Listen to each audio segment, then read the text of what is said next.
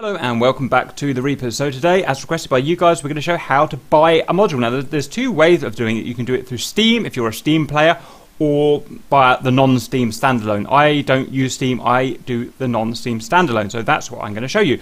Today I'm buying the MiG-19P and I'm going to click on Internet Explorer.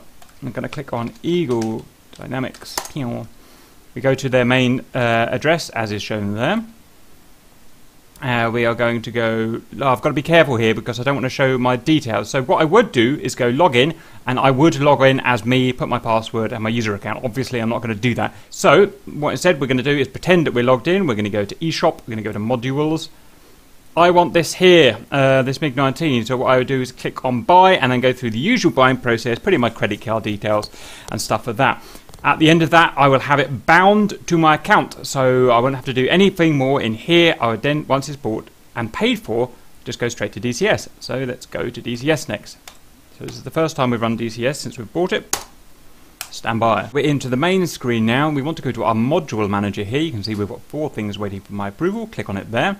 You can see we can now install modules, MiG-19P Farmer. I've also got these ones here that I've bought, but not installed because I've just run out of disk space. I'm going to deselect them.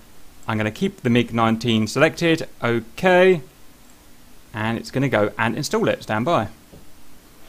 OK, 97, 98, 99, 100, and now we're going to unpack the files.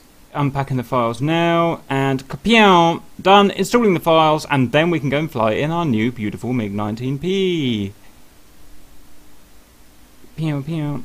And we're booted back into the main DCS. If it hasn't done that, then you can just go and do that yourself. And the quickest way, I guess, is by going to Instant Action. And there's our lovely MiG-19 that we can fly. So that was using the non-Steam version. I'm not going to recommend against or for Steam, but using the Steam way is another way of doing it. But obviously I can't show that because that's not how I'm set up. I hope that helps and see you later.